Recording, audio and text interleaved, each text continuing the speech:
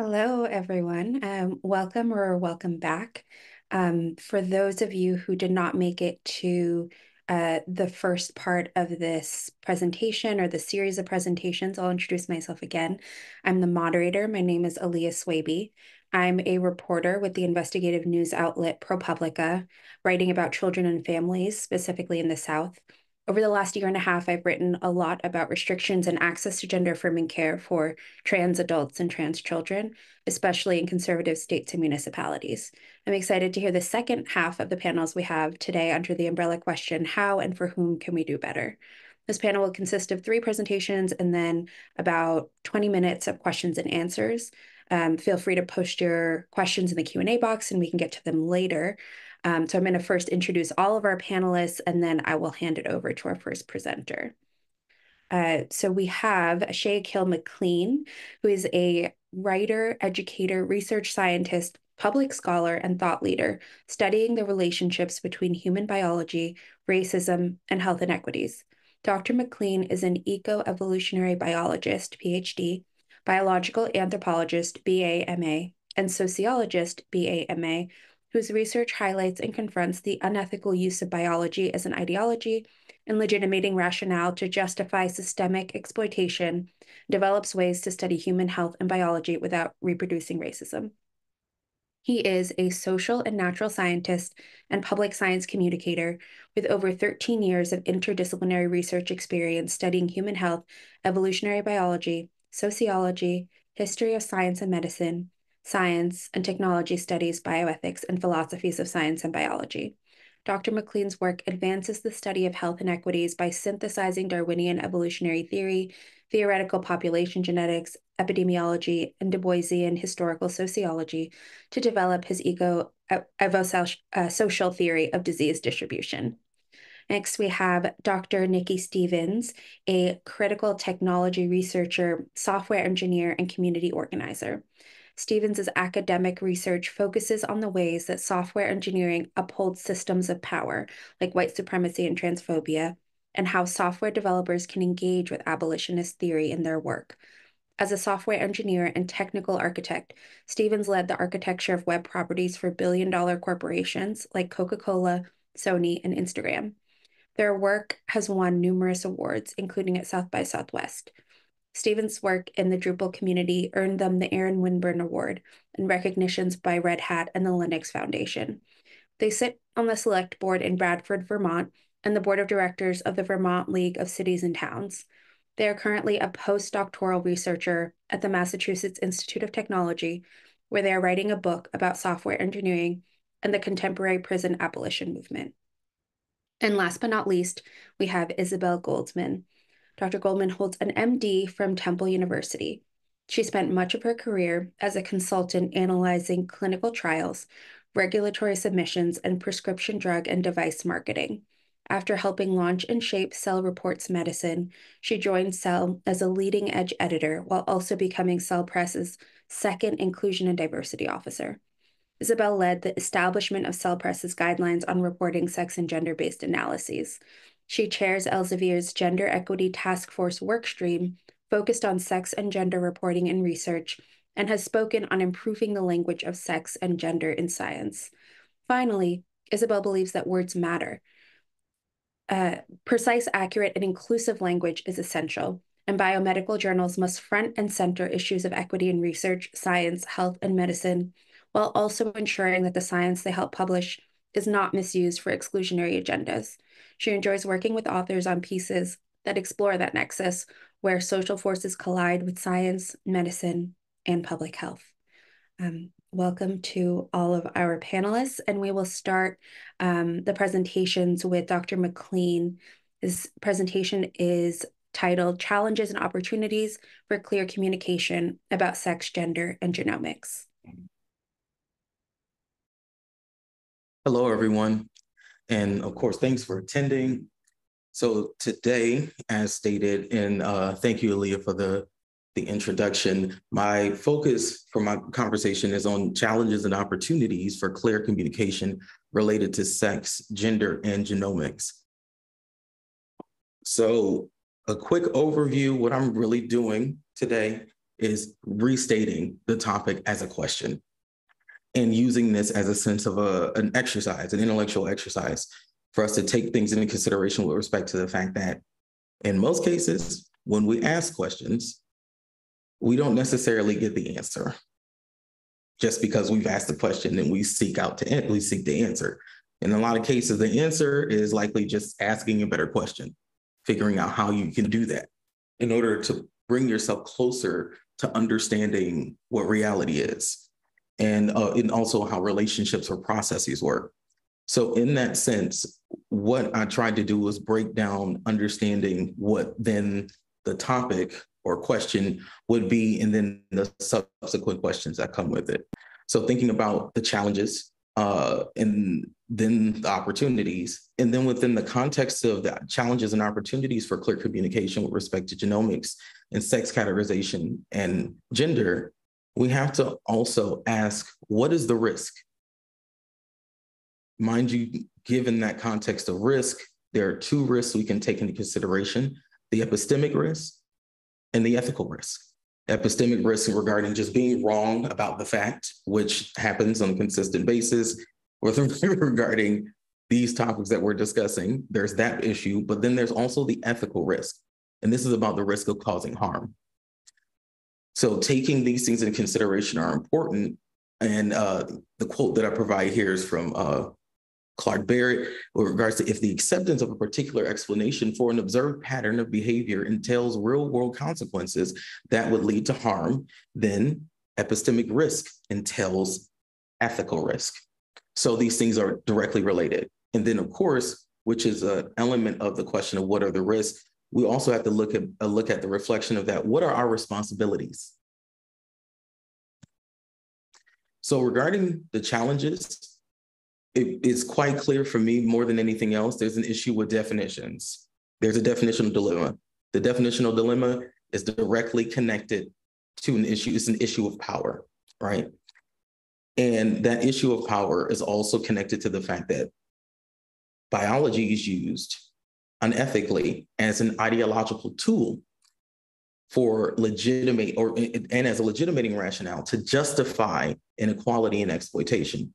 It's generally been utilized as a post hoc justification for the purpose of justifying different protocols or colonial mandates and et cetera, and standards that we come to take for granted today as quote unquote normal. So with regards to understanding the challenges, we have to understand how we got here in the first place. Where I would like to start is just giving a quick little framework for the historical grounds of the social construction of racism. And I will explain how that is directly related to all of this after we go through the timeline. So a lot of the times people generally like to start these frameworks on understanding race and racism with saying, well, it starts with 1492. People love that number to some relative extent on one end, and then there's the obsession with the 1619. And I start a little bit earlier with the historical analysis. We're looking at the estimated beginning of the transoceanic slave trade. And the significance of this timeline is helping demonstrate that racism is socially constructed. Social constructions, something that's socially constructed, can only happen slowly through events, through actions. People have to do work in order to make sure that things are done in the first place to socially construct these rules.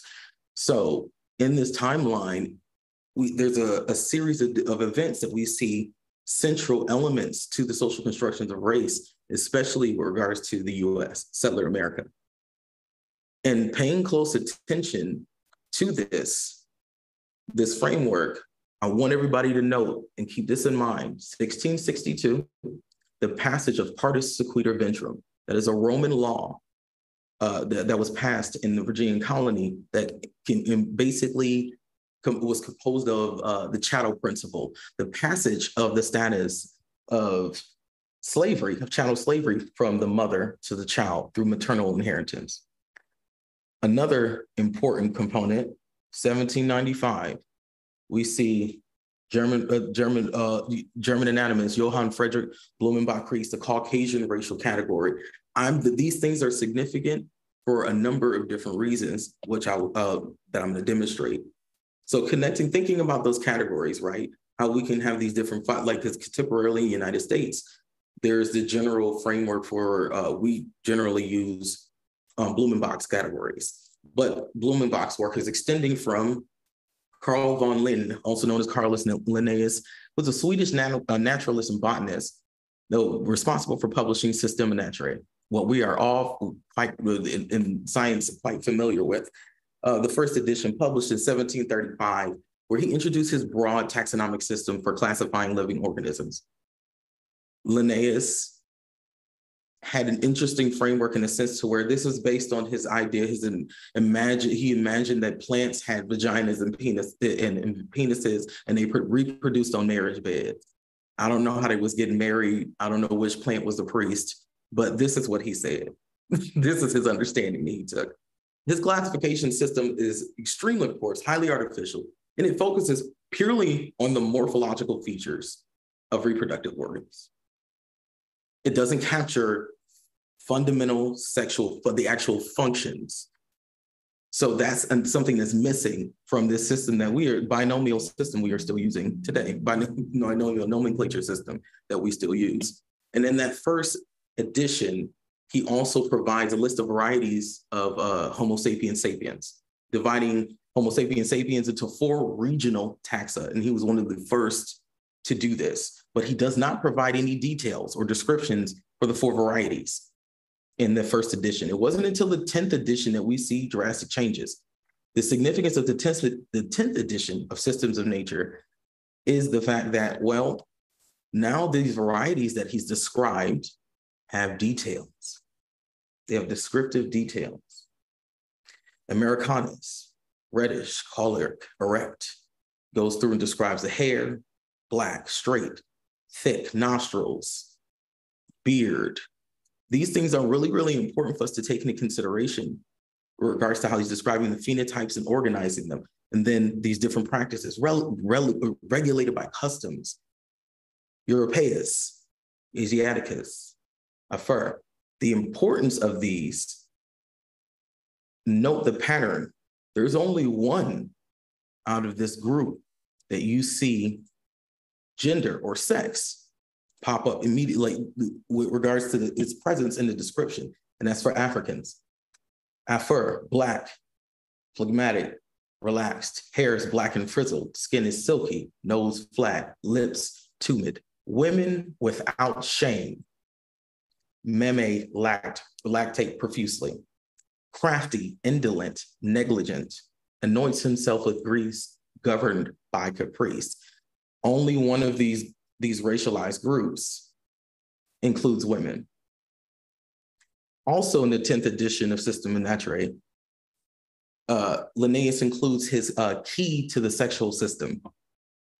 These things are not coincidences.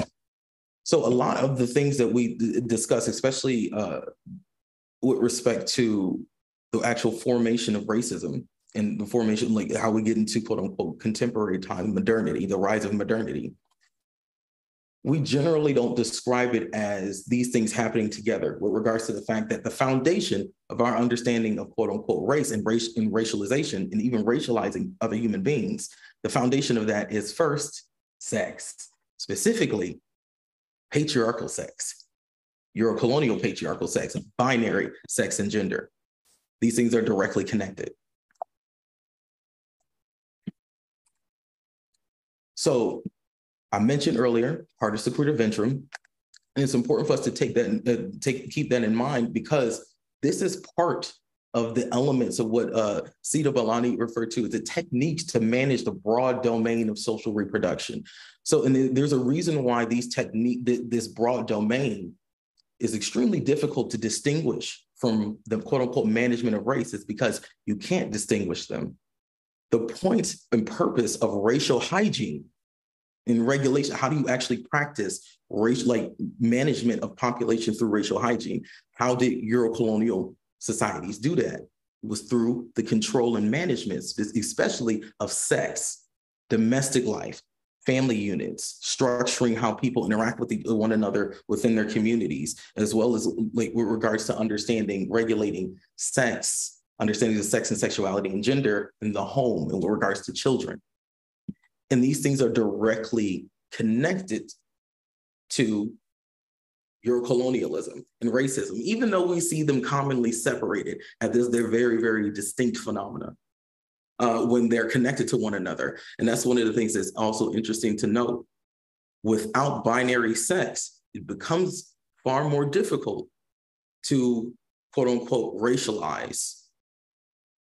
Colonial frameworks are based on these different categorical systems that rank different groups and set it up to where you have to understand, well, who am I allowed to abuse and exploit? Who am I not allowed to abuse and exploit?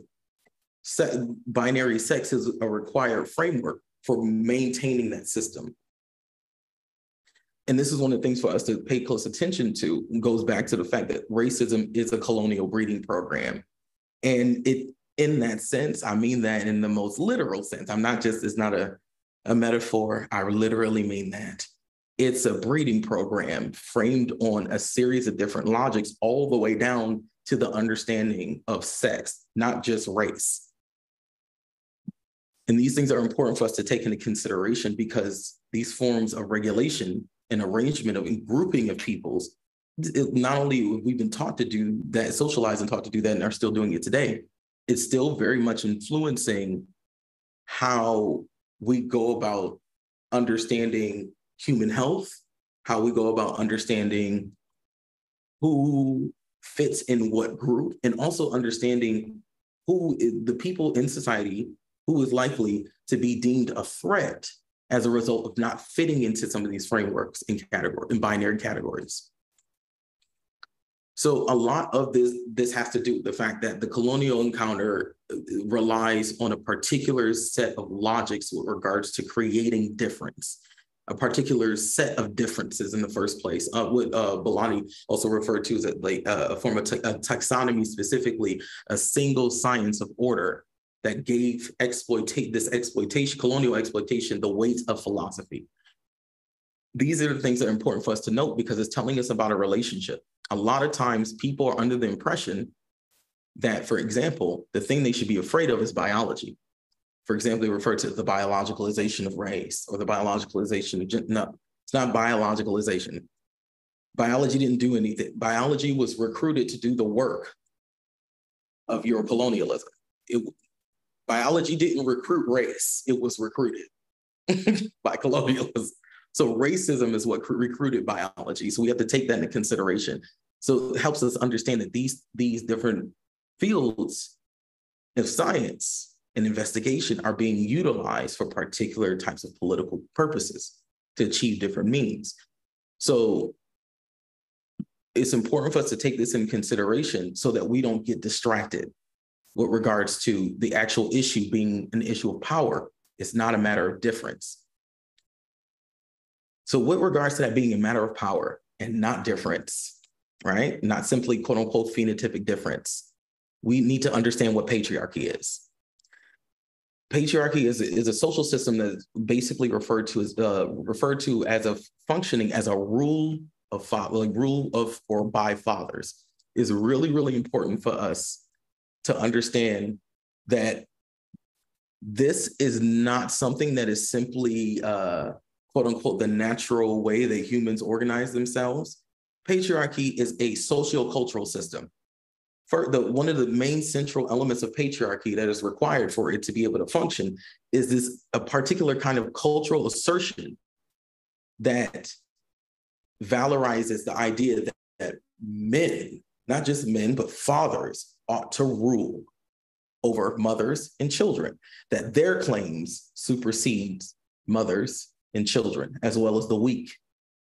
These things are really important for us to understand in the sense to where it becomes clear that this is about different social positions, which also helps us helps highlight a little bit more about what's going on in regards to the history, the actual history of gender prior to Eurocolonialism, to the rise of Eurocolonialism in quote unquote modernity. So One of the things that I also find very, very helpful, an excellent reference and text to Understanding Patriarchy, Bell Hooks's piece, Understanding Patriarchy, written in 2010, where she does a really, really great job at kind of noticing that the intersecting systems in the matrix of domination, patriarchy is a primary social system, and the norms of patriarchy are central to being taught in the home. These are the things that are taught to children first, and then other logics are taught. The foundation is first patriarchy. So when it comes to a matter of difference, it's important for us to also understand the fact that the claim that we are dealing with problems that are generated as the result of some foundational wound, like the idea that sexual difference and dimorphism is a foundational wound that humans just can't get over. And that is where we see inequality arise. That's where we see differences with regards to gender and sex and sexuality. That's not what that is. That's a post hoc justification. They did that they said that after they did a bunch of stuff for hundreds of years. It's important for us to really, really make sure that we take the claims that are made and put them in the context of material reality. So in that sense, one of the things that I did with this slide is pull out some helpful quotes from Thomas Lacour and also Silvia Federici. So the Galenic model of hierarchically ordered sexes would have predicted differences in the quality of the two sexes, but patriarchy itself was predicated on the fact that when by the labor and chafing of the testicles or stones, blood is turned into sperm, and the man's would be hot, white, and thick, while the woman's would be thinner, colder, and feebler. These different logics that were structured for the purposes of ensuring that particular people were in power more than anything else. This becomes even more clear when looking at what Lacour notes regarding civilization. Civilization, like a conquering people, subjects others to its exploitation, and it prescribes manifestations of sexual life in children. It makes heterosexual genital love the only permitted sort, and in doing so takes the infant and an animal organism with, like others, an unmistakably bisexual disposition and molds it into either a man or a woman. And here we see the power of culture thus represents itself in bodies, forges them as on an anvil into the required shape. And this is something that also, it becomes extremely clear when just thinking about, example, intersex people and the practices that have been utilized for a ridiculously long time, even only until more recently have some medical institutions in the United States completely stopped, quote unquote, doing the corrective, quote unquote, corrective surgery.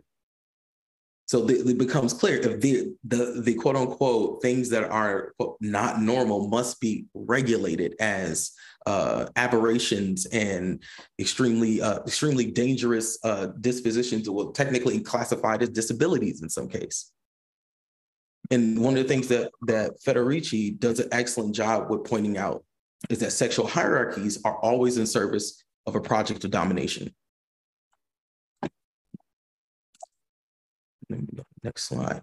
So when we think about where binary gender and sex came from, we know it comes from Eurocolonialism. This idea that men and women are these naturally defined categories, they have distinct differences in behavioral propensities, that arose in the 18th century. It was formulated over time during the 16th and 17th century. The 16th, 17th centuries, and these things are far more recent. We keep discussing them as if they're natural. It's always been like this. It's always been this way. This is more recent now. That's not the case. And the idea that the gender is based on sex doesn't make logical historical sense either. And that's one of the things that actually makes it far more difficult for us to understand what's going on with respect to actual human variation. Because when we get a chance to look at human biology, what we end up finding is something that does not match 2 at all. We find we've observed at least 24 sexes sex karyotypes in humans. One of them terminates neonatally. And that's one of the things that I think is interesting with respect to the fact that sex chromosomal aneuploidies happen in approximately 1 in 400 live human births. That's a lot more common than we are admitting to. This variation is also a central component and part of human biology. Variation is the stuff of evolution. Without variation, a species will go extinct. So there are different elements of this that we're completely missing and misunderstanding, because the thing that we actually, quote unquote, seem to be fixed on more than anything else is what? Is the political propaganda, not the biology.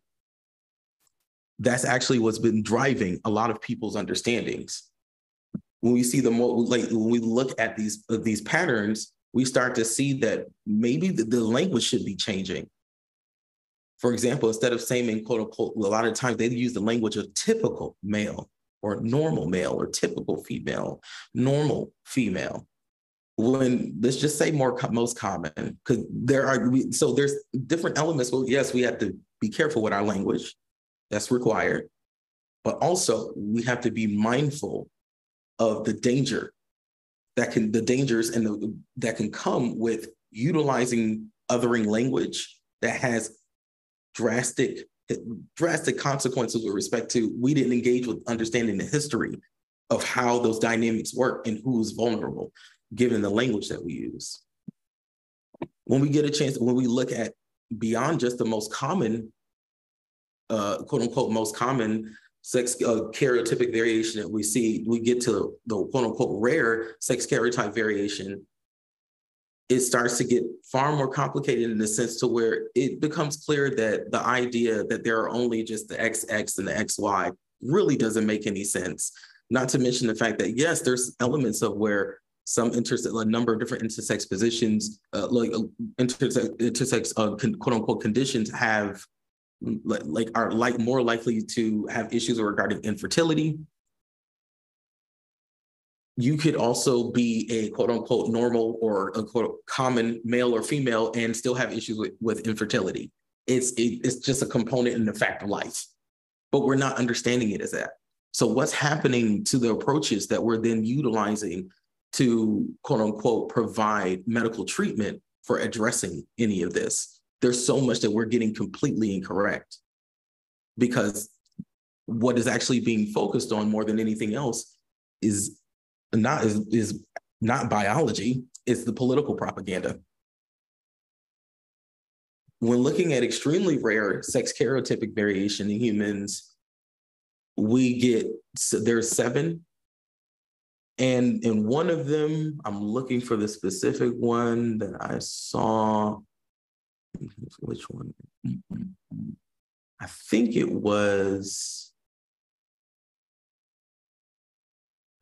it's the number 21, the triple Y syndrome, the XYYY syndrome case. Less than 10 cases reported, and one of the most recent ones that occurred, I think that case was observed in like 2021, was this number 22 mosaic XYYY variant. That person, this mosaicism, you see 46XY, 47XYY, 48XYYY. That person, that human had, I think it was three penises. So we're seeing the karyotypic variation, and in that case, that person was recently born, we're having 3 penises. We also see the particular phenotypic expression of their gonadal systems. And then we also have to look at the comparison of the other systems internally, not just external genitalia. So and mind you, a lot of these frameworks that are being utilized to classify people into different sexes are reliant upon a number of different assumptions with regards to the relationship between sex and gender. And in that sense, these things are interconnected. Yes, but not necessarily over-determining of one another. So here what I did provide some definitions and in context also for the categorizations for each one of them and understanding the relationship to one another.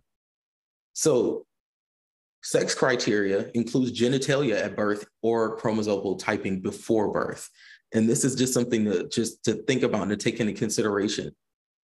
If we think about different genomic and genetic testing that's commonly done in medicine, we'll find that different practices that are different practices that are basically utilized with regards to letting people know what this is the genomic profile of your future or quote unquote future child. These are the conditions and stuff, things we've been looking for. We want to be careful about this. We're providing any form of genetic counseling. A number of intersex conditions that are reported, people generally terminate. There's like a high percentage of termination, there's a high termination rate for those pregnancies. And a lot of it has to do with the narratives that we're utilizing and being utilized not just in society and in biology, but also in medicine. And that's being structured to inform the decisions that are then made about not just whether or not they're going to carry the child, but also that affects the people who are intersex and are here. They still deserve good quality of life and services. So the orientation of framing it as a classification of a disease or aberrance is not helpful for humans when the variation, quote unquote, is a natural reflection of life. Let's see, next slide.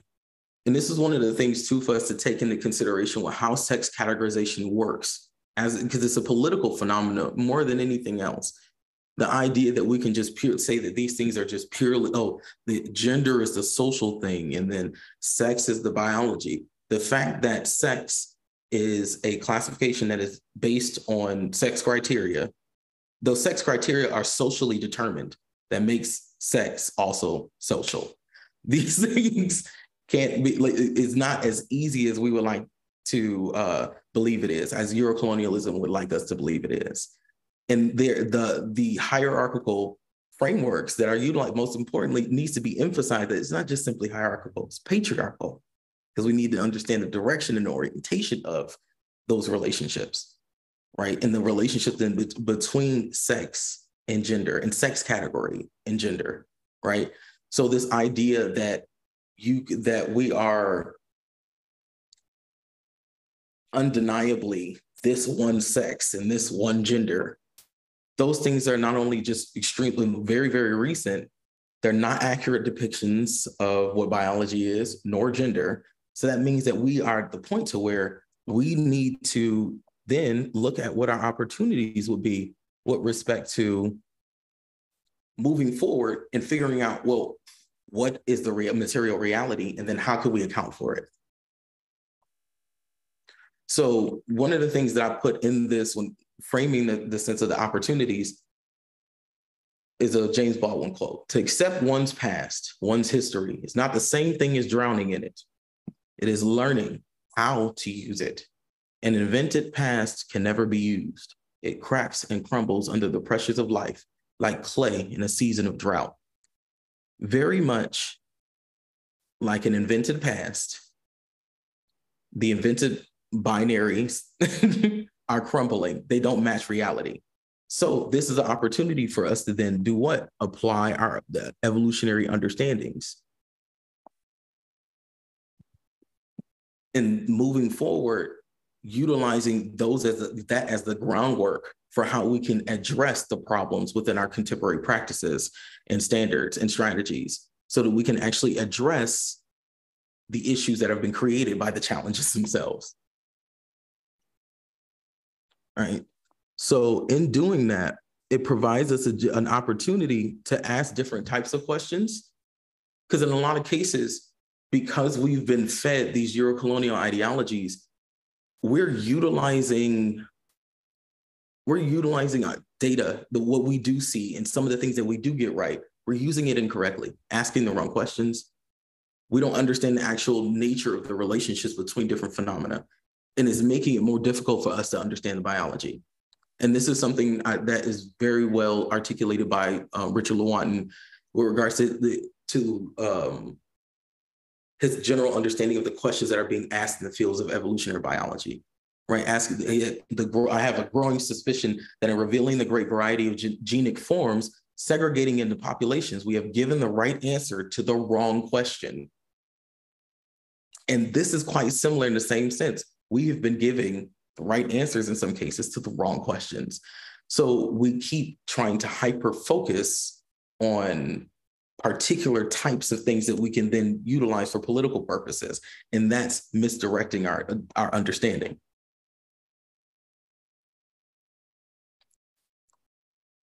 Evolutionary genetics as a field really provides us with an opportunity to understand the relationships between different phenomena and ask different types of questions with respect to the life history of organisms.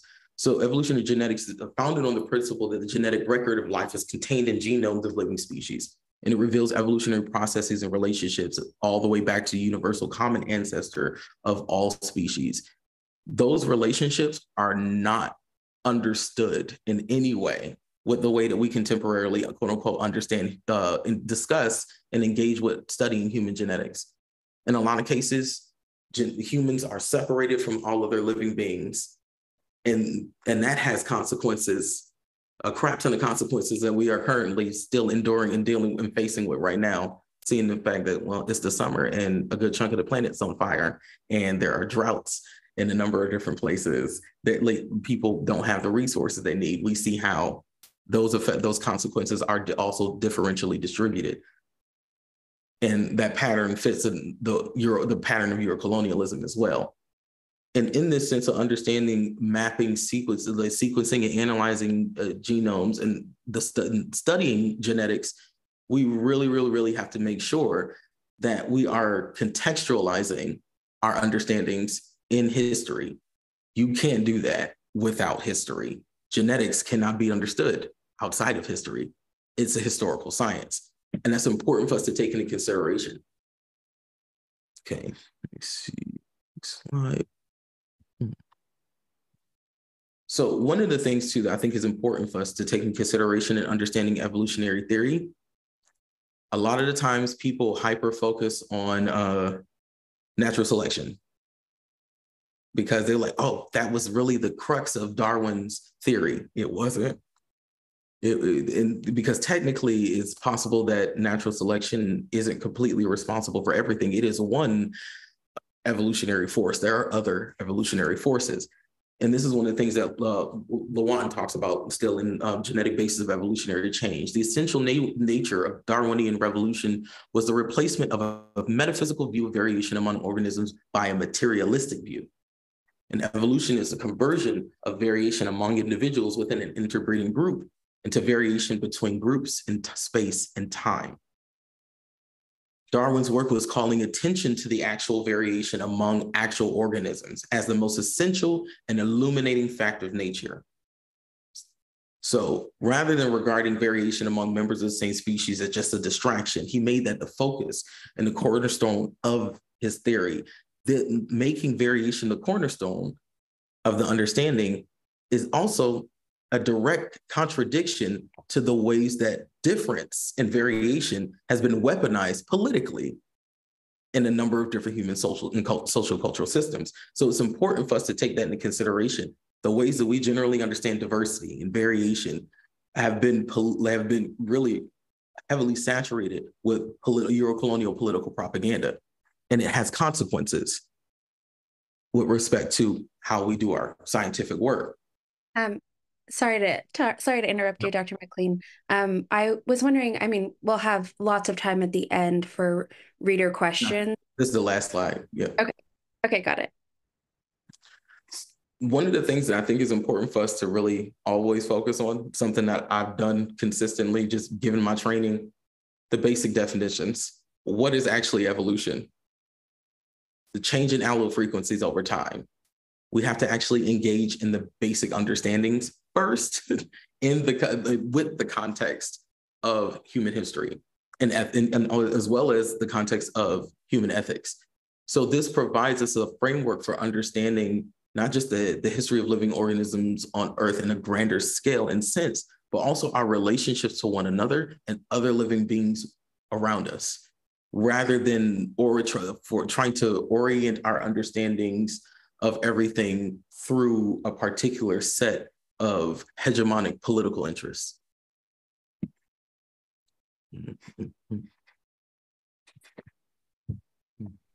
Thank you so much, Dr. McLean. It was really great to hear that. I think we're going to go next to Dr. Nikki Stevens. Their presentation is called Trans Data Storage, Sex and Gender in Big Data Contexts. Great. Can you see my slides okay? Can you hear me? I'll take that as a yes. Thank you everyone for your time and your attention, and thanks to everyone for the labor that went into making this happen. My name is Nikki Stevens. I'm a postdoc at MIT. And like you heard in my intro before being here, I was a software engineer. And so my work sits at the intersection of software engineering, critical data studies, gender theory, critical infrastructure studies. And so today I'm going to be talking to you about what I think, what I'm thinking at the intersection of those things. But before we begin, I mentioned to a colleague that I was going to be here today giving a talk. And this friend is a senior director at one of the largest health centers in New England. And he sent me this text message, which reads, "Be sure to tell them all that electronic medical records used by community health centers are garbage and terrible for trans people, and it actually creates harm. You know, if there's an icebreaker." So this is my icebreaker, grounding us in the reality that the ways that we think about data, construct data, use data, harm trans, intersex, genderqueer, gender variant people on a daily basis. And I know that a thinking mistake that I made early in my career and even early in my scholarly trajectory was thinking about data separate from these contexts, infrastructural, technical, contextual, and material concerns. And so I'm going to spend a couple of minutes talking through the issues of trans data storage from these perspectives. Again, grounded in the reality that real people are living with the choices that we make on a daily basis. So when I talk about infrastructure, I'm drawing on Jeff Bowker here, and he describes infrastructure as a set of pervasive enabling resources. So computational infrastructure, databases, data storage, are these sets of pervasive enabling resources. And I think a lot of times we don't think about this infrastructure until it breaks. And this is really important, that the infrastructure that runs our lives is very frequently pretty invisible to us, invisible to me, right? Until the plumbing stops working, until there's a pothole, until the power goes out or the internet is down. And the infrastructure, and this includes computational infrastructure, is fundamentally relational. So what infrastructure does for us, including computing infrastructure, is it facilitates the delivery of resources, right, between entities, between human beings. Here, this image of a train delivering what I think is coal. And infrastructure is inherently ideological. And so the choices that we make to construct infrastructure, right, are we running a pipeline through this place or through this place? What neighborhood are we compromising to build a freeway? All of those are, among other things, also choice-based ideologies that manifest in our built world. And so when we think about computation, and databases and computational infrastructure, it's really crucial that we're thinking about these as relational, ideological, and controllable by us, the people who are designing it. And so thinking about that text message that I received, right, and the ways that electronic medical records harm folks, one of the ways that I think about marginalization, we often hear about how trans folks are marginalized in society, that marginalization is exclusion from infrastructure, exclusion by choice from the tools and the systems that deliver resources to us. And so all of these really rich and important scientific or expert decisions about sex and gender result in the creation of infrastructure. and that infrastructure frequently, regularly marginalizes trans and intersex people, genderqueer, gender diverse people. So technically then, what does that look like? So we're going to do a technical deep dive in the next 2 sections and then pull back up. So real quick, just to make sure that we're all coming along together, what I'm going to be talking to you today about are databases, which I'm just defining as an intentional collection of things. I don't know how any of the databases that you might have, folks listening, what they look like. So I'm drawing on Lev Manovich's early definition of databases.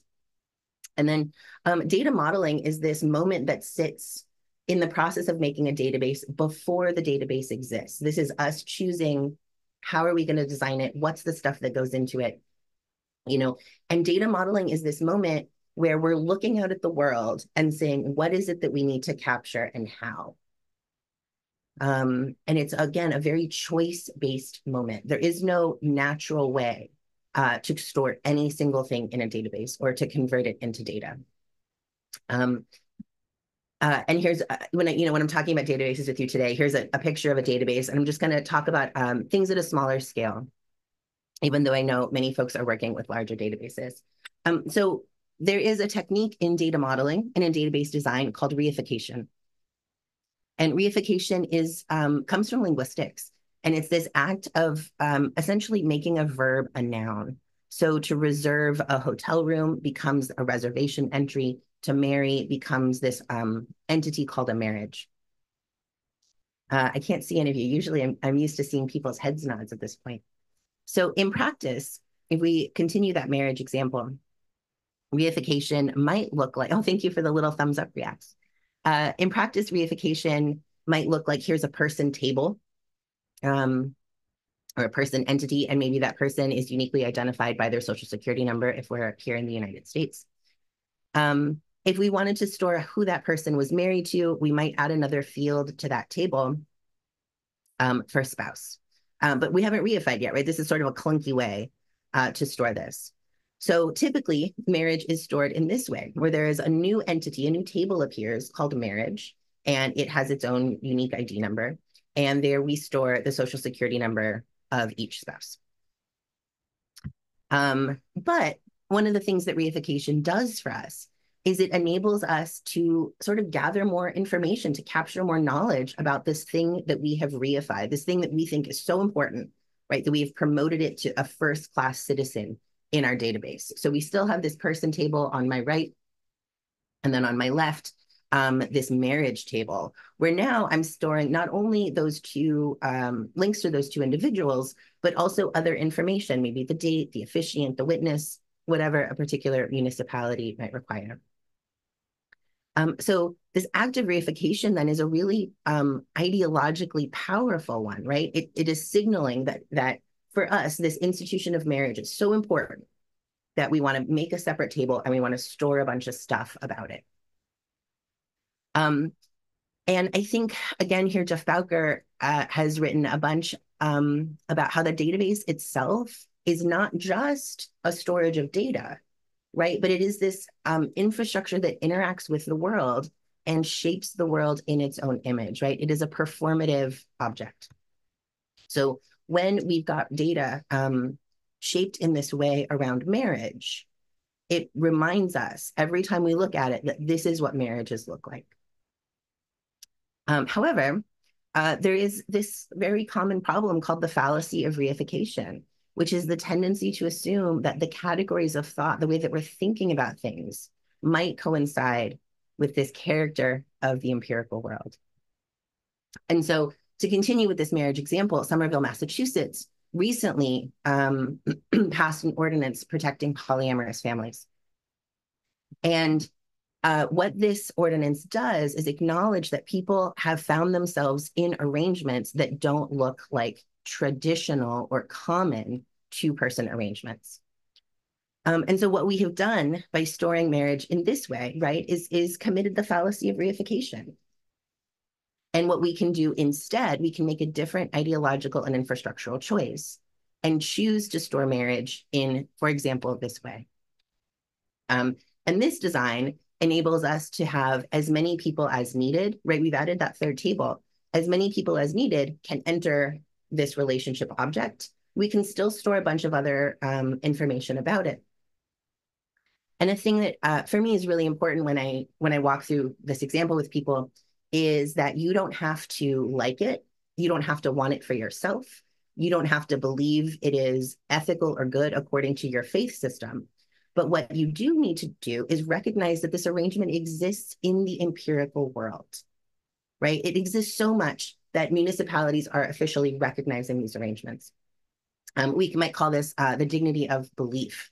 So we are granting folks the dignity of being recognized and treated as people living lives worthy of receiving infrastructure, right? Worthy of receiving the pervasive enabling resources of computational infrastructure.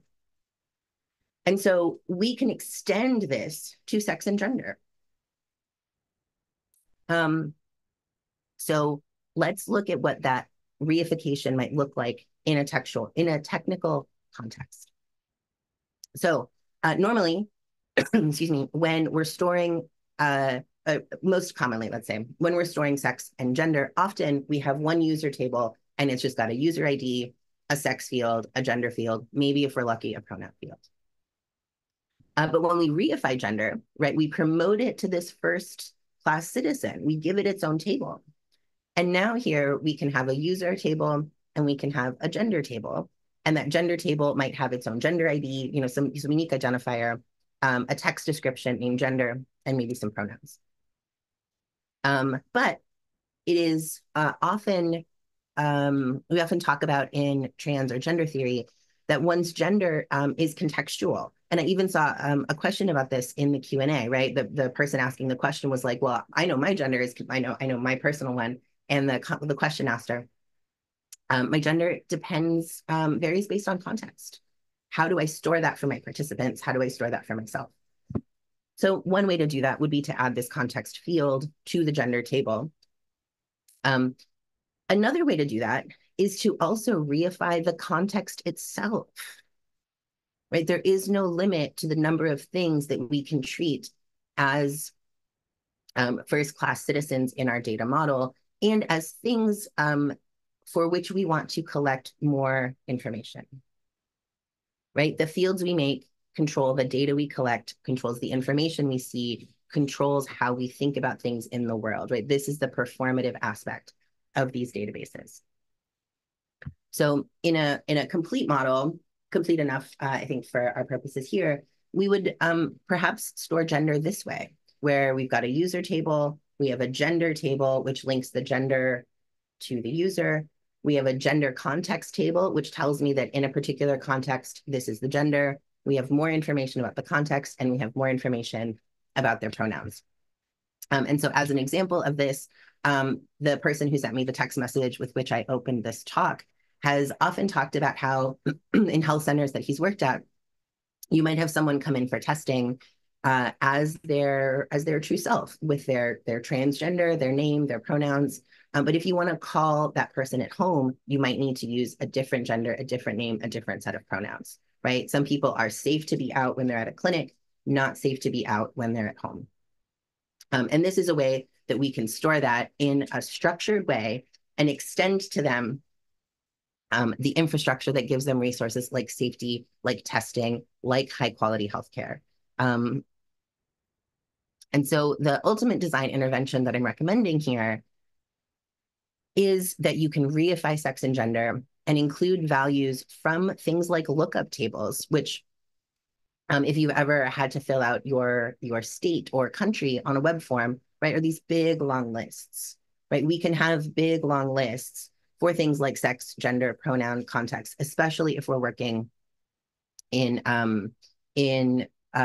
groups beyond North America, or if we're including indigenous communities, any sort of non-white, non-US based, we cannot assume that we have fixed lists of any of these fields. However, there's always a catch. And so while that table is technically sound, it'll run, right? I could give you the SQL code to recreate that table in any database that you have right now. We have some quite significant, we being the trans and intersex community and those who care about us, have pretty significant problems in this moment from local municipalities and from the White House. And so, you know, we've got really increasing trans antagonism from many fronts. And then we have scholars like Jeff Bowker saying, well, if the database is performative. And so part of what I'm doing here is asking, well, what can we help the database create as we do our research, as we record information about trans and intersex people? The problem with that question, and I appreciate Dr. McLean's reinforcement that we must attend to the questions that we're asking. One of the problems with asking what can the database help us do is that scholars for decades have argued that computing, databases included, have really problematic and violent epistemological foundations, right? So the logics of computing, of databases, of gathering data are based in white supremacy, are based in anti-Blackness, are informed by colonial logics. And in my discipline, you know, in a discipline like critical data studies, when you come to this point and you say, oh no, the tools I've been looking at are also based in these systems that do violence, must we throw our tools away? Right, what are we to do? Knowing these histories, but also seeing the real material harms that marginalization and exclusion from infrastructure causes. What are we to do? So often we'll hear this quote, right? The master's tools will never dismantle the master's house. Must we throw our tools away? And here I really think about what Ruth Wilson Gilmore tells us, and about this question more broadly. Dr. Gilmore says, we miss the apostrophe S. And so I want to close with this idea that what we must attend to is not just how we use the tools, right? Do we add 5 tables to how we're storing sex and gender? Maybe, right? Probably yes. But what does the apostrophe S tell us about the ownership and control of those tools, right? So what Dr. Gilmore is saying is that we may use these tools. We may use tools like databases and computation, but only if we have access to control how they are used. And the we here, because I'm talking about trans and intersex people, the we is trans and intersex people. So this is Arnstein's ladder of participation. And when we talk about what Dr. Gilmore is talking about is above citizen control, right? It is ownership. It is complete control and authority over how tools about us are used with us, right? So I show this and I invite you to think, where are trans and intersex people on the ladder of participation in my own work, right? In the studies that I run. Right? And the question ultimately is, how are you giving us control of the infrastructure so that we are not continually marginalized by it? You know, in the title of my talk was the word big data. What makes big data big are often called the 3 V's. So big data is big because of the velocity of information which is coming in at a higher volume than ever before, with greater variety than we've seen, right? So it's bigger, it's faster, and it's more different from each other. But what is also true about big data is that it provides unprecedented visibility into trans and frankly, all marginalized communities' lives, and as a result, much greater vulnerability. So being stored in big data, right, being scooped into a data set is not necessarily good or helpful for the trans or intersex people in your work. And the only people who can answer that are the trans and intersex people closest to you, right? How are we controlling our own safety and visibility as researchers do important work researching sex and gender? So coming back, right, to this, the text that I opened with, right? I am a part of a community who has, as common knowledge, understands that all data, it seems like, about us is harming us.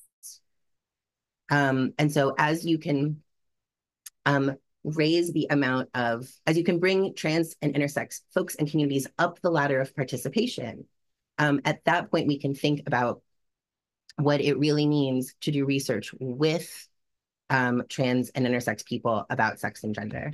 And again, all of this for me is about thinking not about any of these separately, but about all of them together as a way to keep our communities safer, especially as things change. And so I will stop there. Thank you very much for your time. Great. Thank you so much, Dr. Stevens, for that. Next, we have Dr. Goldman before we get to Q&A. So keep putting your questions in the chat, and we'll get to some of them after Dr. Goldman's talk. Her talk is called Elevating Equity in Scientific Publishing. Good afternoon. My name is Isabel Goldman, and thank you for inviting me. What an amazing 2 days of talks this has been. I'm honored and humbled to be a part of so many luminaries. I'm going to be talking about elevating equity in scientific publishing today. And I have worked as a leading edge editor at Cell. And Cell is a scientific journal at Cell Press, which publishes about 50 journals. Like the Lancet, Cell Press is part of Elsevier, which is owned by RELX. Leading Edge is the section of Cell that publishes things like commentaries, reviews, and perspectives. I am also the former DEI lead at Cell Press. When that position was created in 2020, it was created as a rotating position. Every 12 to 18 months, someone new would come in, and it's not a permanent position, it's not a full-time position. So I was asked to talk about how and for whom can we do better. And I rephrased this to the question, for whom, why, and how must the scientific publishing industry do better? As an editor who's worked on a lot of equity pieces, I feel like if I had $1 for every time I've suggested a verb be changed from can, may, or might to must, I feel like I would be a rich woman.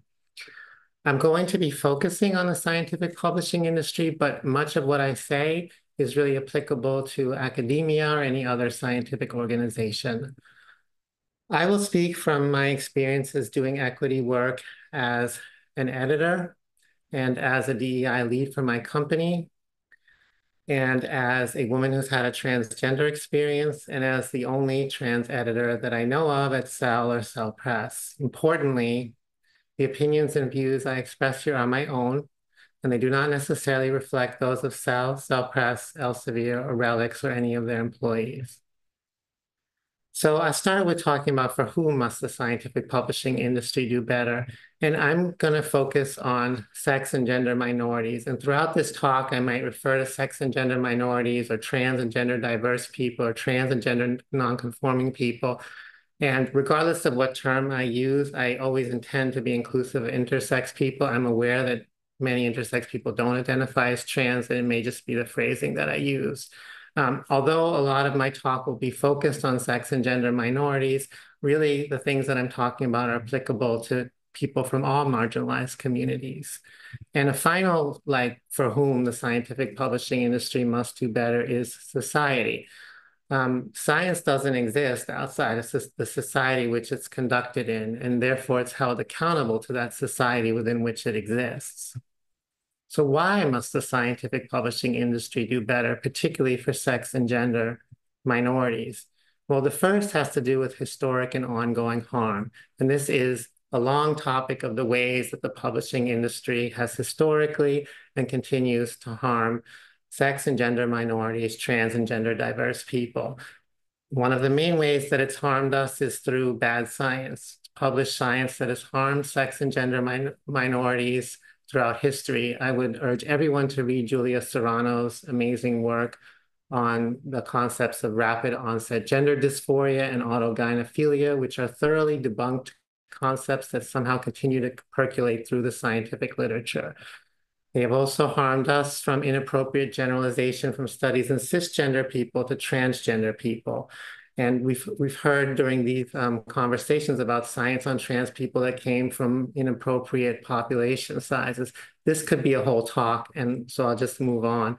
The historic exclusion of sex and gender minorities and researchers and peer reviewers from science about them, and even discussions of sex and gender, is another way that the publishing industry has harmed us. The persistent insistence on sex assigned at birth as the mechanistic and causal explanation for the differences observed between sex categories. This circular argument persists and goes that The sex categorization process itself is the causal and mechanistic explanation for the differences observed in the sex categories. Clinging to outmoded notions of binary and immutability notions of sex and gender. When we introduced our guidelines for reporting sex and gender-based analyses across thousands of Elsevier journals, I received an email from an editor who told me that he disagreed with the guidelines because the science of sex and gender was settled canon. I politely replied to him that science doesn't have canon and that the science of sex and gender evolves and changes like all other science. The publishing industry has also harmed sex and gender minorities and trans people through the language it's used, misusing and conflating terms like sex and gender, using terms like biological sex when they mean sex assigned at birth, the use of terms like biological female and biological male. And you can actually trace how those terms have increased usage on the internet in lockstep with anti-trans legislation. The persistent harmful belief that, for example, the biological effects of estrogen produced from an ovary are more biological than the biological effects of estrogen administered exogenously. This is the belief that the biologies of trans people are less biological than the biologies of cis people. The historical reticence to name change policies is another way that harm has occurred. And finally, the historic and ongoing platforming of cisgender academics to talk about sex and gender and trans people when their expertise has nothing to do with gender, sex, and trans people. This is an adherence to both sidism that has created a condition for the trans debate, where beliefs like trans people don't exist or trans women aren't women have been elevated, dangerously elevated, to hold a seat at the table of rational discourse. Now, another reason why the industry must do better is because rigorous science demands that it does. Increasing the diversity, inclusivity, and equity of our science leads to more accurate, precise, rigorous, in short, better science. If our quest as a publishing industry is to publish the best science possible, then we must do better. As we know, certain socio-political groups, and this has been talked about today, have co-opted, misappropriated, and misused the science of sex and gender to create a thin scientific veneer to support laws that harm trans people and threaten their rights and existence. Such misuse must be unacceptable to any scientific organization. If we don't stop it, this kind of misuse of science creates a framework with which exclusionary groups can move up the marginalization ladder, progressively curtailing more and more people's rights in the name of science. And this slide has done the rounds during this symposium, so I won't spend time on it. I do put this one up, which is the responses that anti-trans legislatures gave to the question of define woman. And I put it up there so we can all recoil in horror. Yesterday, Paisley talked about these so-called women's bills of rights. And when I read through this, I think of Simone de Beauvoir writing in 1949 that one is not born a woman, but rather becomes a woman, that society tells us what a woman should do and how she should act, that gender roles are learned. It's as if these legislatures want to roll things back to say that actually, no, gender roles are biologically determined in utero. And this is another horror show. Finally, the scientific publishing industry must do better because it has an ethical responsibility to do better. It has tremendous power and resources to effectuate change. And if it has the means to do that change, it has the responsibility. Now, where I really want to spend my time is on how must the scientific publishing industry do better? And to me, what I want to talk about requires a sea change. It's a paradigm shift as to how we view equity work that, in my opinion, is necessary for the scientific publishing industry to do better by the people it's harmed, the science it publishes, and the society it serves. The first step to me in doing better is to acknowledge the existence of harmful institutionalized processes right now. Acknowledge that racism, sexism, transphobia, transmisogyny, xenophobia, homophobia, et cetera, exist and thrive within our own institutions today. This is a non-starter. These processes are there. They might be hard to see as they're so deeply entrenched and insidious from the decades during which they were allowed unfettered and unchecked growth. But they didn't just disappear because DEI had a moment in 2020. They didn't disappear because organizations started having DEI initiatives. We are trying to right wrongs wrought over centuries. And we can't do that if we pretend like they're gone, simply because now we're saying we're doing something to counteract them. In fact, one could argue that these processes are fighting back and fighting back rather successfully, given the growing number of anti-trans laws, of laws attacking bodily autonomy and DEI work.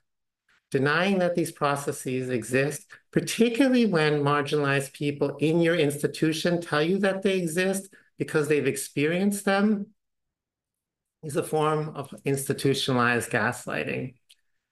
Every day we, and by we, I mean the scientific publishing industry, academia, science, and STEM at large, need to say, we have a racism problem, we have a sexism problem, we have a transphobia problem, and so on. What are we going to do today to fix those problems?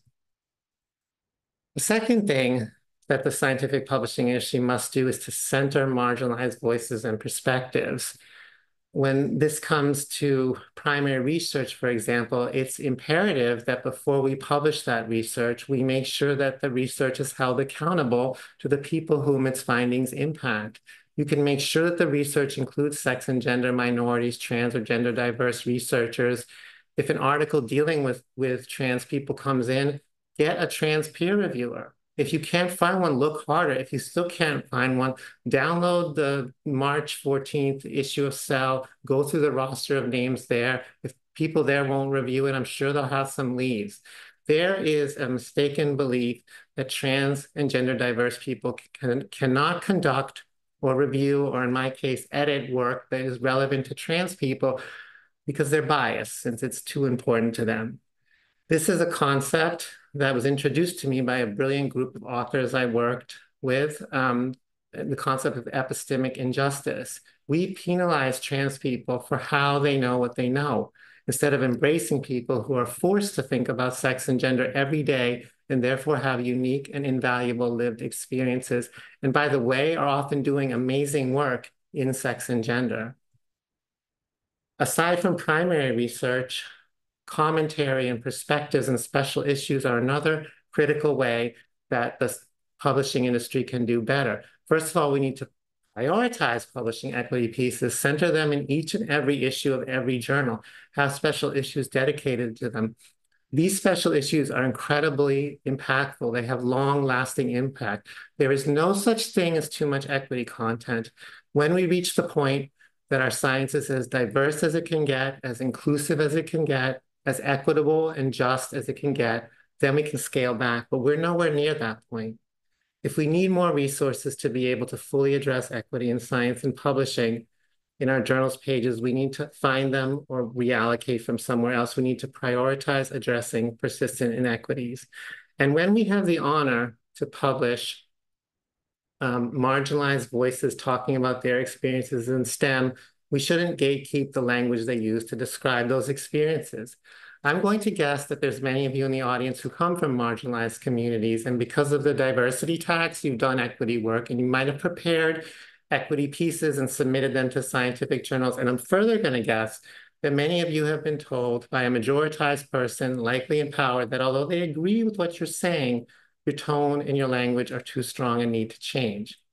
We know that this is just code for the way you talk about your struggles. Don't get me wrong, I'm supportive, but the way you talk about your struggles is making me feel uncomfortable, and I can't be made to feel uncomfortable, particularly if you want me to be your ally. Let me tell you how to say what you want to say. It is not up to us as publishers and editors to tell marginalized people what to say and how to talk about their experiences in STEM. If the publishing industry is going to be an ally to minoritized groups, we must confront our discomfort. We must place our comfort beneath that of the groups with whom we claim to be allies. Allies don't center their own comfort. It is not up to the minoritized to make the majoritized feel comfortable. If you're reading an equity piece and feeling comfortable, odds are it's not a good piece. Equity pieces need to disrupt the apathy that, honestly, the majoritized are often privileged to experience. Effective equity pieces need to make people uncomfortable because we need to be uncomfortable with inequities. The moment we're not, progress stalls and the inequities further entrench. One thing that I've learned from doing equity work is that you're not making people feel uncomfortable and probably pissing off a lot of them along the way. You're not doing effective equity work. Now, we can also provide guidance as an industry. And these are our guidelines on reporting sex and gender-based analyses. And I'm not going to spend a lot of time on these because Beans did a great job yesterday. I am just going to point out that one thing that was important about these guidelines is they delineated the concept of sex as in sex-related characteristics from sex as a categorization mechanism, because the conflation of those two things have caused a lot of problems recently. What's important about guidelines is they not just sit there, right? That editors need to use them and enforce them and point them out to authors and peer reviewers, and critically, they must evolve over time. Now, the single most critical thing the publishing industry must, and all of academia must do, is it must elevate equity work to be of equal value as any other scientific work. Otherwise, as one former DEI colleague of mine told me, DEI positions and DEI initiatives are designed to fail. So equity work is scientific work if we accept that our scientific output remains suboptimal because of an ongoing lack of full diversity, equity, inclusion, and justice. Then doing the work to fix it is scientific work. Therefore, equity work needs to be considered of equal merit to hard science work and not a passion project that marginalized people can do on the side when they can fit it in. Equity work is hard work that takes time and resources. The people doing the equity work are most often the marginalized. We all know about the diversity tax, but treating the equity work that they do, from which the institution benefits as a passion project, is not only wrong, it's exploitative. In academia and publishing, the elevation of equity work needs to percolate through to hiring, promotion, performance reviews, and evaluations, tenure committees, et cetera. When hiring, particularly into positions of power, I want to hear questions like, what kind of equity work have you done? What kind of equity work do you plan to do? If we gave you the job, what is something you would do that would make science more equitable in 5 years? How many of you in the audience have spent considerable time on equity work and wondered when it comes time to get a new job or go for a promotion or go for tenure, will the time that you spent on the equity work be held of equal value to the time you could have spent on your primary research?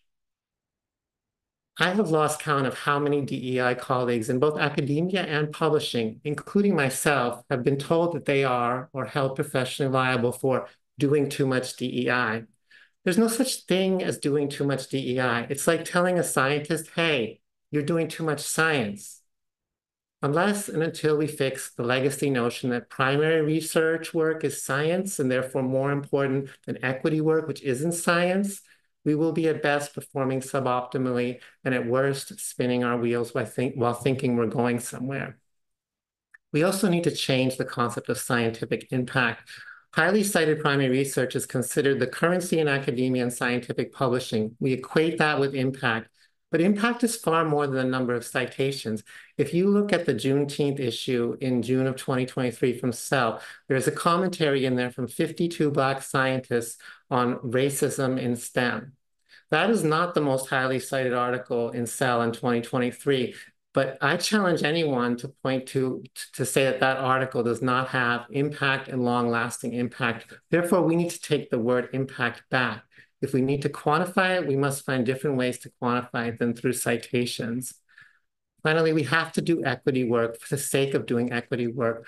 I have spent a lot of time on sex and gender-related initiatives, such as our guidelines on reporting sex and gender-based analyses.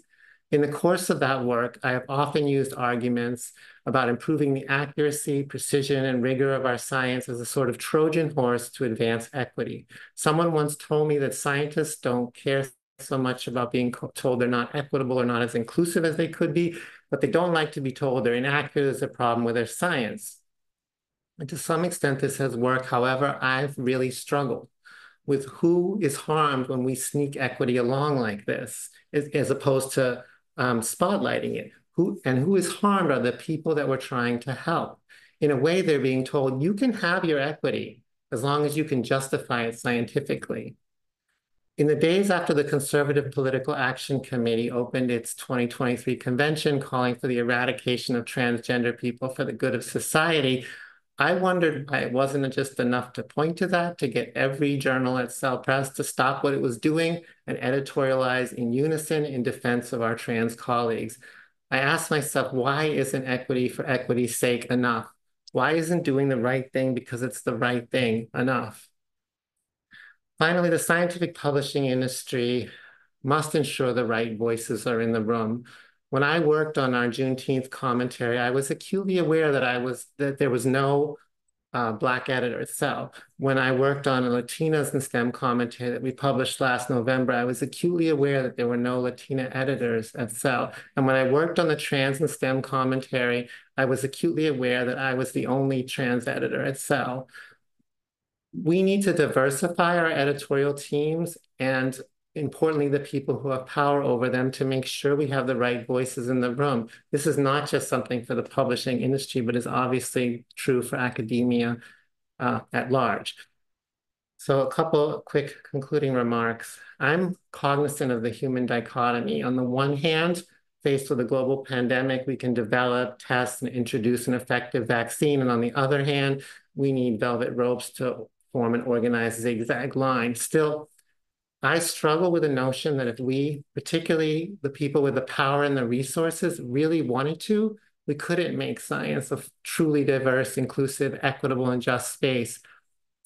If the people with the power to effectuate that kind of change are not providing the resources and the support to do it, then I worry that on some level, we must conclude that they're okay with persistent inequities. Someone once told me that equity work never benefits the person doing it and that I need to view it as a tour of duty. When I asked her what she meant, she said, you go in, you do your equity work, you experience a boatload of trauma, you get out and you deal with that trauma for years. And another DEI colleague told me that during her tour of duty, she didn't sleep through a single night for fear not only of what was being done, but what wasn't being done. I've come to believe that if you're doing equity work and not hurting personally, professionally, and likely both, you're not doing effective equity work. That these are the prices we exact from the people doing equity work in science and publishing is utter insanity. We need to change this. Otherwise, as we know, the people doing equity work will leave publishing, leave scientific organizations, leave academia, and leave science at large. And how does that help science? How does that help our society? MLK said that change does not roll in on the wheels of inevitability, but comes through continuous struggle. If you're doing equity work, your struggle is to continue finding a way to do that work, continue challenging people, continue disrupting people's comfort and apathy. And if you're a majoritized person in a position of power, your struggle is to be an ally.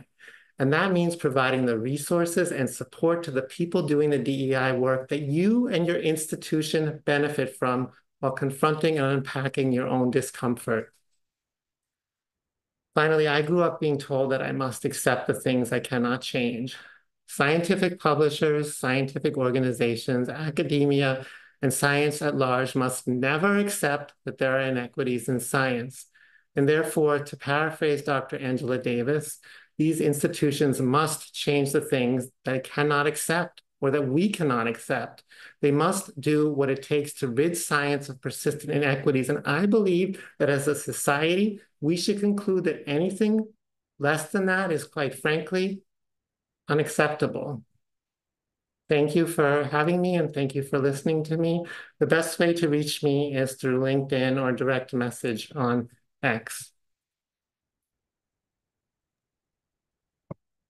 Thank you so much, Dr. Goldman, and to our other panelists as well.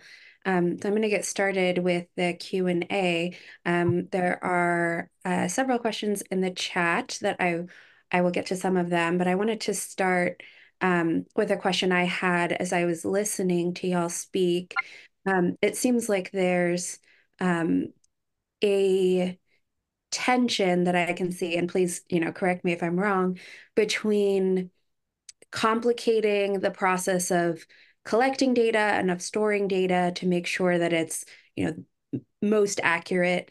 And then on the other hand, communicating that broadly and maybe applying it to policy, which could mean simplifying it or taking out some of the complexity in some ways. I was thinking when Dr. McLean was talking about the sex karyotype variation, if we tried to apply that to some policies, it would not work. Like we don't need 23 bathrooms, for example.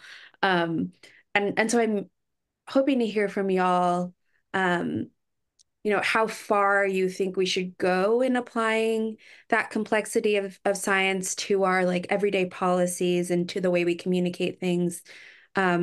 And how does that depend on who is doing the messaging and for what purpose? I can answer that because this is something that I think about on a regular basis, in the sense to where there are limitations to everything. There's only so much we can do, because there's some stuff you could do it, but you shouldn't. One of the things that I take into consideration is not just the fact that biology has been used as a legitimating rationale for domination and exploitation, but also the fact that the reason why genetics and biology is brought up in conversations regarding issues with respect to patriarchy, which is a social problem, issues with regards to racism, a social problem, is because those systems of domination chose to use biology as the mask and the language for delivering, maintaining, and encouraging their own hegemonic propaganda. It's not because the answer to the way we should order, but like our policies and political order should purely be driven by the way biology works. That's not why that's there. We're discussing this because people had no morals, and a good chunk of them, unfortunately, still a lot of people still ain't got none. But and that is the thing that is actually driving that relation. So, and that's one of the things I think is really important. Like, why we have to understand why we're even talking about this in the first place. Like when I tell people, they like, oh, race is not biology, and I go, okay, you're not done yet. Not only you have to define race and racism, you got to define biology.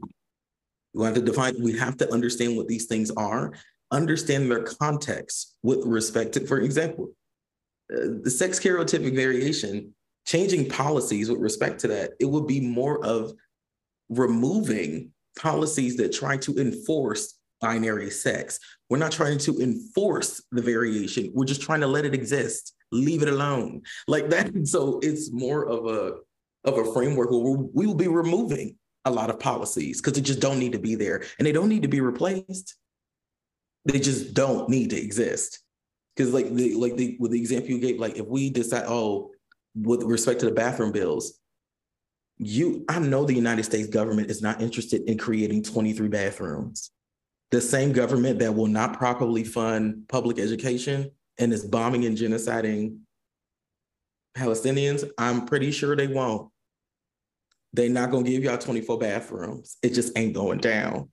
And they're not going to pay for all of us to get genetic testing. Most people don't get genetic testing. Especially specifically for sex karyotype. And that's one of the things that I think is the funniest part about it, with regards to the fact that what is pointing to more than anything else is that it's about issues of power. The practices and the policies and standards that have to be transformed are those that are being utilized for ensuring and maintaining the hegemonic relations and domination. It's only there for that purpose. Given that fact, it can just be removed. You don't have to replace it with nothing. You can just leave people alone.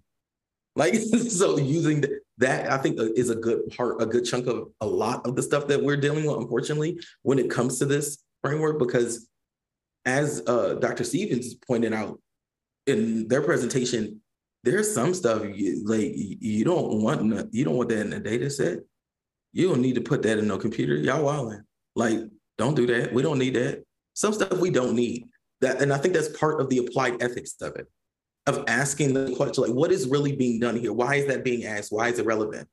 Because it's very similar to the policies that were also suggested with regards to we can put X in the for the options for gender. You could also not put gender at all. It's a whole option. You act like you can't identify somebody on a license or ID if gender categories or the birth certificate, like you couldn't tell. Like, let's not do this because it's really not, because it's not about the matter of, oh, we need to know what your genitalia are. Because if they really had to say that, like say that in front of everybody, what genitalia do you have in front of a group of people? Like, see it, like thinking about the way that we actually enforce these things, it doesn't make sense. Not only that, it doesn't make the sense that it makes is dollars and change, because that's the point, is to exploit people to be able to generate a profit. So understanding that point, I think, is the most important part, because then it can help us understand how do we move forward. Because some stuff we're not moving forward with. We're just gonna leave it right where the fuck is that. I hope that answered your question. Definitely. Dr. Stevens or Goldman, did you have anything to add to that?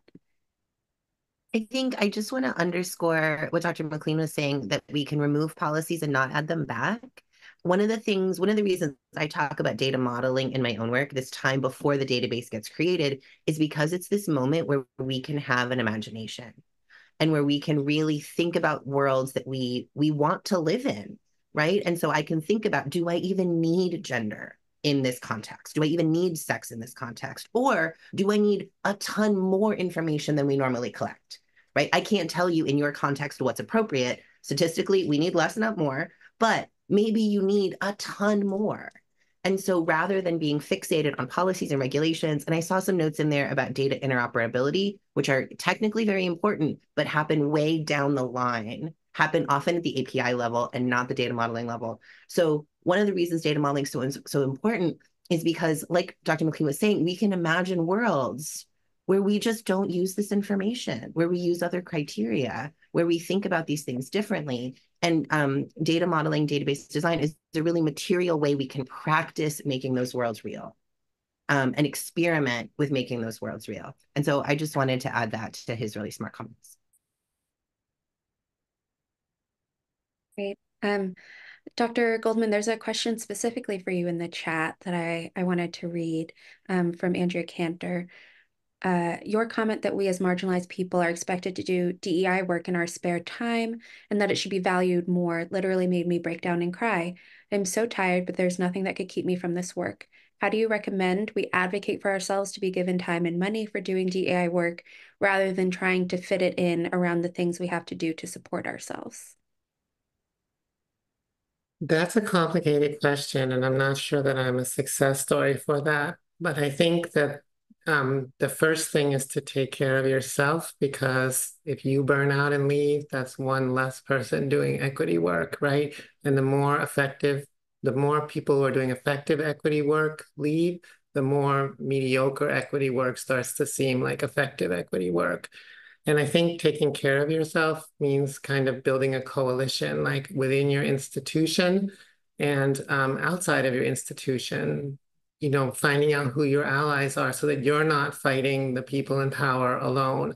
And keep at it, keep demanding the resources, keep pushing, but take care of yourself. And in the end, if you find yourself in an abusive situation, get out. Right? Because there's nothing more important than taking care of yourself. Get out and go somewhere else and continue your advocacy there. Thanks for responding to that. Dr. Stevens, I know you answered this question in the chat, but I wanted to bring it to the verbal part of the conversation. So how do you deal with not needing gender and or sex info when others and institutions are trying to push you to include it? Which I think just more broadly too is a question that I had for y'all. You're thinking about this again in a way that is more complicated and that at times could require more time, more energy for people to even shift the way that they're thinking about this. How do you make that case? I'd be curious to hear like if y'all have made that case in your own lives that you can share with people, and then advice that you have for others who are trying to do the same. Yeah, I would love to hear from the clinicians or the scientists on this, but one of the ways that I have pushed back is with curiosity, right? Why do you need this? Often it's because they want to sort, right? We want to sort people into male and female, into bathrooms, into roommates, into any number of situations that they use gender as a proxy for, or they need it for funding. They need to prove that they're diverse enough, or right, that they've met certain criteria. And so I start there, right? Because, and just because they need that doesn't mean I need that, right? Are there ways that if you're pushing me to do that, I can support you meeting your requirements and not compromise my own, right? Because a lot of what this is also is data interoperability and playing nice. And in the future that I want to build, we're still relational. And so we're still negotiating with each other. And so there are sometimes we'll make compromises, but ultimately it's not about me saying, no, my way is the only way, and you have to meet my demands to work with me, because that's what they've been doing to us. It's about being relational with each other, staying curious, and asking, are there other pieces of information we can use to meet the requirements that you have? But again, I would love to hear from the clinicians, because that's not me.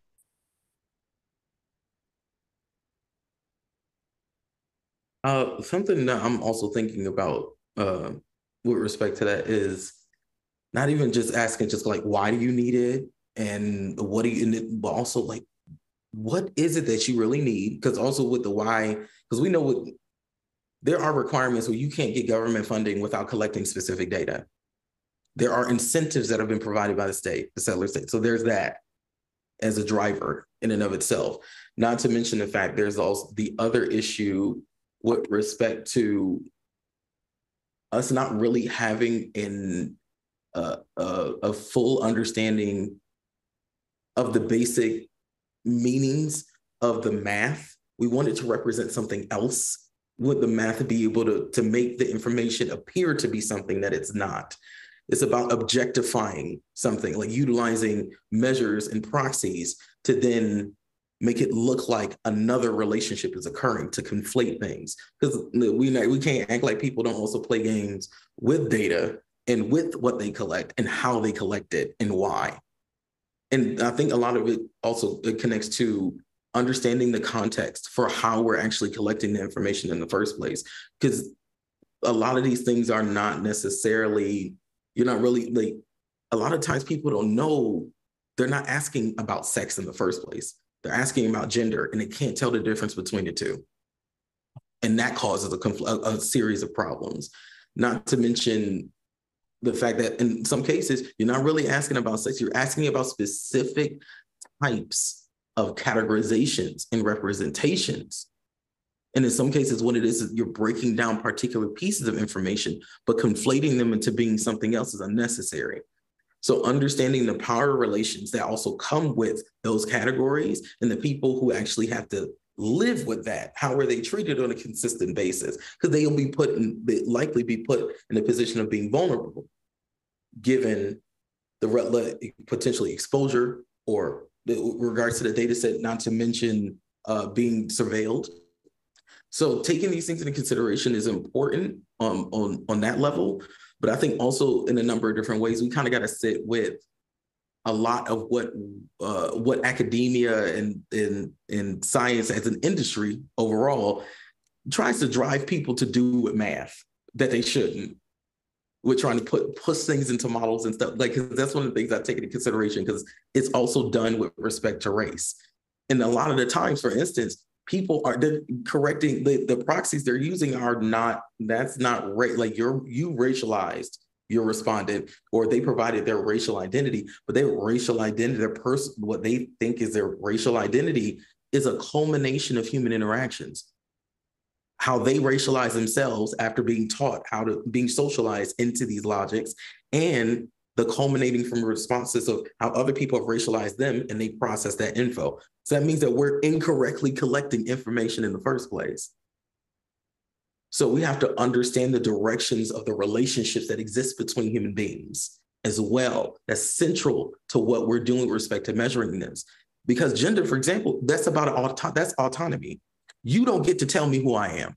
I tell you. That's how it works. My gender is mine. You don't get to determine. I am the only person who gets to determine who I am. No one else. It's as simple as that. The notion that gender is determined purely by biological sex and correspondence with genitalia or sex karyotype is less than less than 210 years old, about 2 centuries. it doesn't, like, so that's one of the things we don't have to hold on to certain stuff because it don't belong to us. That's not mine. That's the settlers. I don't need that. So I think one of the things that's important for us to understand is the power relationships. That can really help us highlight like what's actually going on. What are we really trying to measure? What is your driving question, your hypothesis, and why is this variable relevant? I think those kinds of standards, having those kinds of standards along with contextual operationalizing is really important because unfortunately, most people in academia, it's too many people in academia and science, in published scientific work I see, they don't operationalize. They don't define anything. They just take it just is. It's so like, it should be easy to understand. This is unquestionable. Oh, don't we know this is a fact? Who's we? Define fact. Like, so I think a lot of it also has to do with how scientific knowledge is produced. So there's a lot that has to be done to change that about how we ask those questions and why we're asking them. Okay.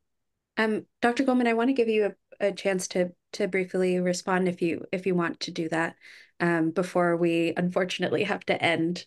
Yeah, I just wanted to highlight a comment that was made in the chat that I think is important. It's about transparency. Like you encounter questions that are poorly worded, right?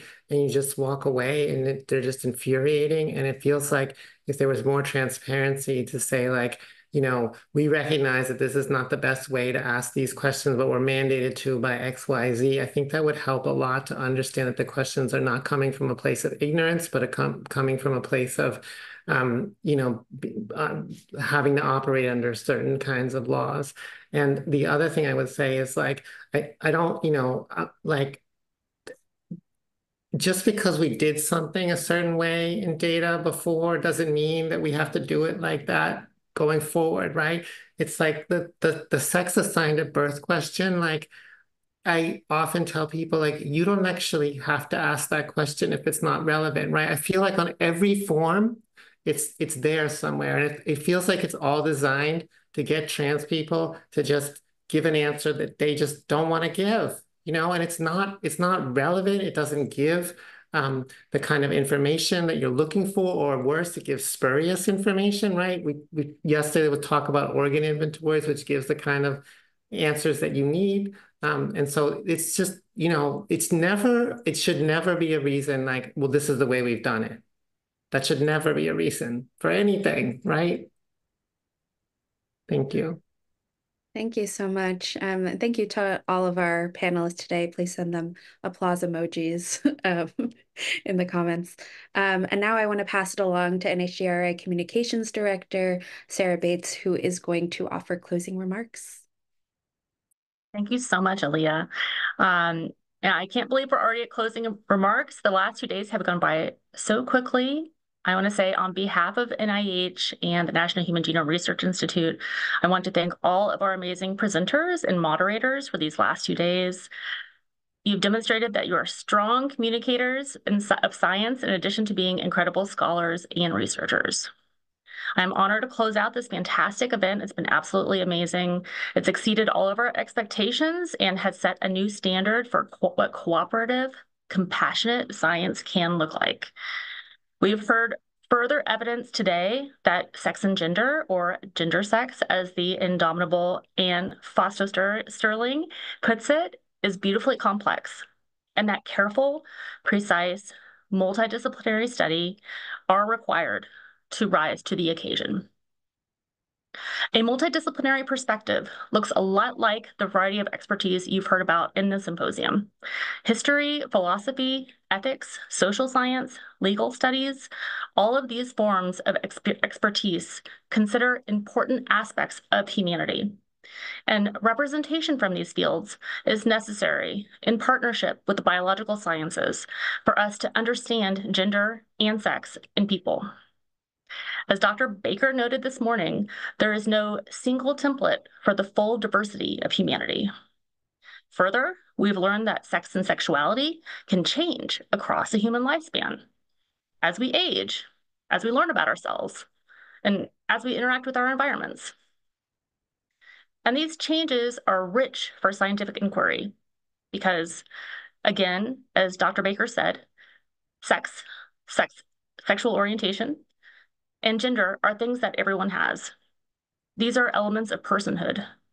It is only for some that the foundational elements of personhood are problematized and politicized. And there is no inherent reason why that should be so. We heard that's because power, not nature, dictates the current classification of sex, gender, and sexual orientation, as Dr. Grzinka showed us in his talk. Dr. McLean provided more insight of how this came to be by revealing the colonial history of biology and sex, providing historical evidence going back to the 1400s of how power has shaped and harmed our understanding of the human body. Because science is done by humans, so no science is ever neutral. Science is always the product of the thinking, tools, and cultures of its time. How, as Dr. Stevens asked today, do we at scientific institutions ensure that we acknowledge our responsibility in learning about and from the lives, learning about and acknowledging the lives that are worth receiving infrastructure? Good science is ethical science, to paraphrase Dr. Goldman. To achieve equity in science, we must listen to those most affected by existing inequities. That's part of why we invited this outstanding group of researchers to join us for these 2 days, to meaningfully discuss and share their thinking with all of you. As scientists and members of society, it is our responsibility to not only do good science, but to communicate good science, as Drs. Green and Dietz noted in their opening yesterday, to encourage curiosity and resource interdisciplinary collaboration. The recording of this event will be posted on genome.gov, on our website, and on YouTube in about a week, as quickly as we can edit it. We will email all registered participants the recording once it is up. And I should say by editing, that just means we're going to take out the pauses. No content will be edited. I especially want to thank my NIH colleagues, NHGRI Director Eric Green, SGMRO's Karen Parker, and ORWH's Elizabeth Barr, as well as symposium organizers Liz Dietz, Brittany Kish, and Christopher Donahue for making this event happen. Let's keep this conversation going in our communities in the spaces we're in. Stay safe, and thank you.